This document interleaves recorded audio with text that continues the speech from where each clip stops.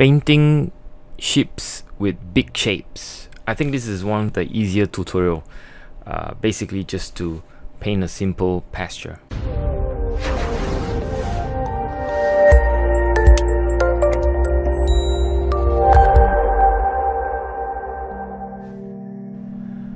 I have to apologize for the quality of the video because I don't think my camera was actually focusing on the paper, but I think you get the idea. In any case, sometimes blurry images may actually help because you know, we don't then worry about the specific of it. The way I draw the shape, basically I focus on a broad shape, the key outline, and also I note how the shadows of the ship is. It has a very strong shadow, which is very good. Because you know, not often you have images or where the shadows are strong and allows you to, you know, even draw the shape of the shadow.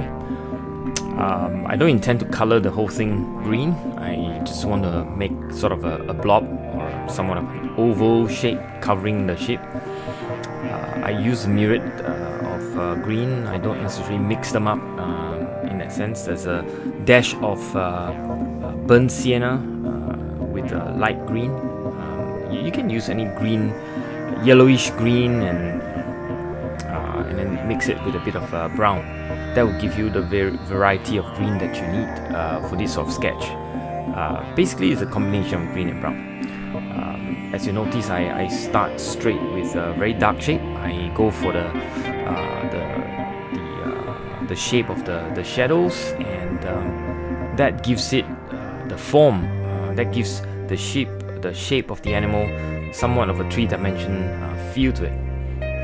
And I start with the underbelly, or the underside of the animal, including, you know, using the same color and value, the shadow itself, and that gives it a bit of a three-dimensional pop, if you like, of the two animals. So here we go. Very simple sort of shape. What we're gonna do now is to continue to sculpt the three-dimensional feel to the body and the shape itself. What I do is basically put a bit of brown, light brown, you know, giving it a bit of a form, making it feel like a barrel, if you like, the torso or the body part of the sheep. You know, keeping in mind at all time, making it readable, as if it's sort of rotund or round. Same thing with the one at the back, and the belly has to be somewhat of you know, round, and using light brown to just sculpt the two animals. Remember, you're painting on two-dimensional paper, but actually it's you know, by softening some of the edges, you can make it feel like as if it's three-dimensional. Again, this is just a bit of a feeling. Make sure you don't color the whole thing, because that will just damage the whole idea of trying to make the sheep three-dimensional. So as you can see, it's a very simple way of capturing something on the field. Although this is from a photo, thanks to Chit Seng, good friend, who, you know, in our Sunday sketcher in Singapore, we share this, and we're basically just you know, painting on Sunday. But anyway, the whole idea is really just to create more of a three-dimensional shape at this point. A bit more dark. Even in dark, you can see that there are parts where darker than dark. You know, maybe in a scale of 1 to 5, more towards 5.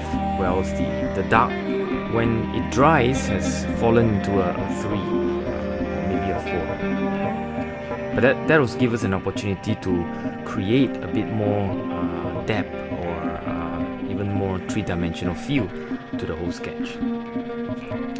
That's it, you know, it's a very simple, more like 20-minute sketch. You could probably do this on a field without having too much stress in terms of time. I'm sure by the time you sketch halfway, the ship would have moved, and you would have to use your imagination to finish the job. So here you go, put my name, and I hope you enjoy that. That's a very simple sketch of a couple of sheep in the pasture. If you like this sort of simple, easy, quick tutorial watercolor, please make sure you subscribe. It helps me a lot. Thank you.